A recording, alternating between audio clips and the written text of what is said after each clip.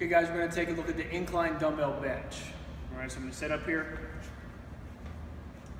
Bring those bells so they're in line with the shoulder.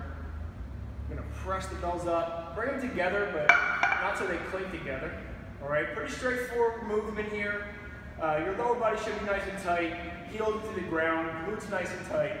Squeezing your shoulder blades together so you got a nice base to press off of.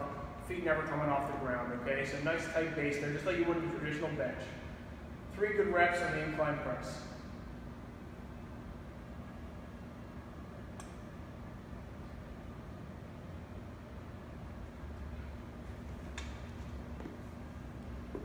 Okay. Incline dumbbell bench.